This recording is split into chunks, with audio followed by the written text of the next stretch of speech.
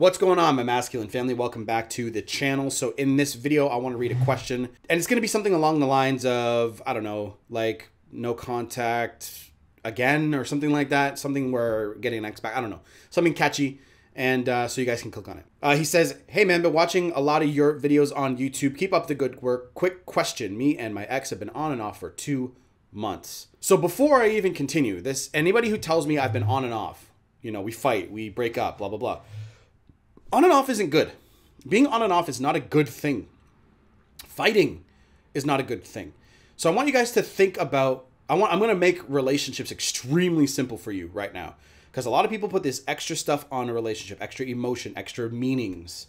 A relationship is simply a compilation of moments that you have with another person, and you guys have an expectation that you guys aren't going to fool around with other people and cheat on each other. That's really what it is. Right?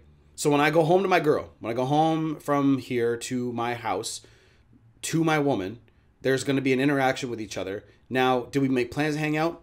I don't know. That's a variable. It's one of those things that you figure out when you're together. Sometimes I go back to work and do other things in the bedroom at home, right? Well, because she's got the living room as her office for streaming. So that's the thing, right? You got to play around with the situation and figure it out. Looking at it like this, it's a little bit hot right now.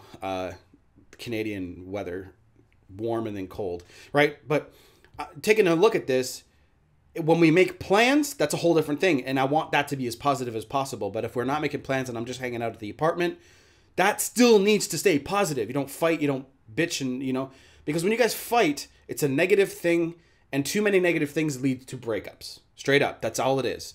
Complacency, insecurity, fighting, all this stuff leads to breakups, okay? And we'll get into testing in another video. So the first 2 times she broke up with me, I just went no contact, and she would call within a week pleading to come over. This time though, I broke up with her and we haven't talked in 2 weeks. Does it change anything because I broke it off? Also, we've been in a long-term relationship for a year. Thanks in advance. I get a lot of questions sometimes saying like, I broke up with her. Do I do no contact? No.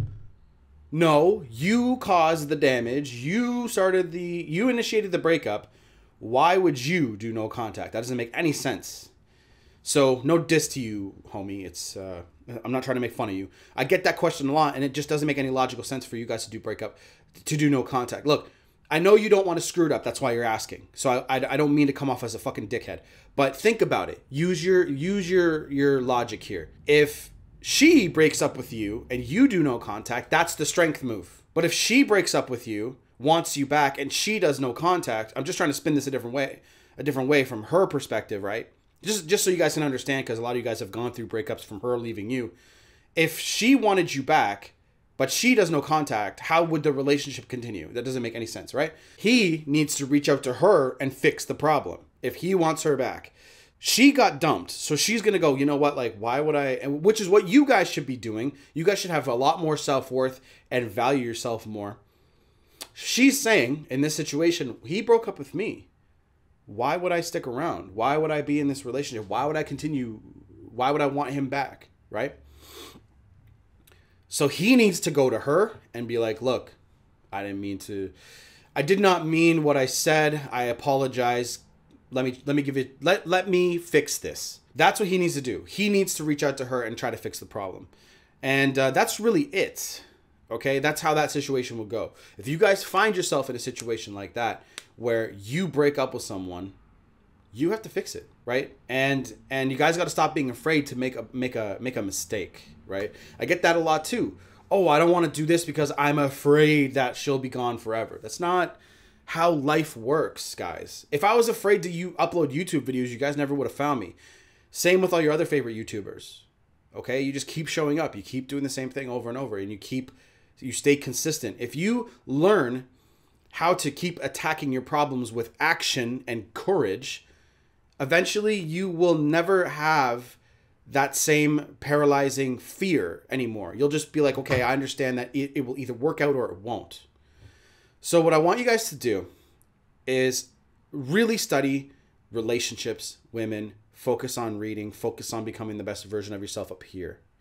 And then you attack your 4 pillars, right? Because look, this guy said, Like she came begging and pleading when he went and did no contact. Look, I don't know what he was really doing in the no contact phase, but I'm pretty sure if, you know, she broke up with him, he's like, yo, right? Just like she's doing to him. So work on yourselves, guys. I know a lot of you guys are going through breakups. I know a lot of you guys are trying to understand like what's going on. So focus, hardcore focus on the stuff you need to get done. You might not even realize what you need to get done in your life. Take time to audit your life. And this is seriously, I'm going to say this in every video so it pisses you guys off. Take time to audit your damn life, because if you don't, you're going to make your woman your focus. You're going to make her your purpose. You're going to make your relationship your purpose. Nobody, no woman, no man wants to be with a person that doesn't love and value themselves. Men deal with it a little bit more because we're like, well, you know, we're just cool like that. Women don't fucking want you to be weak, okay? They're savages like that. So don't be weak. Focus on yourself. Look, I understand. It takes time.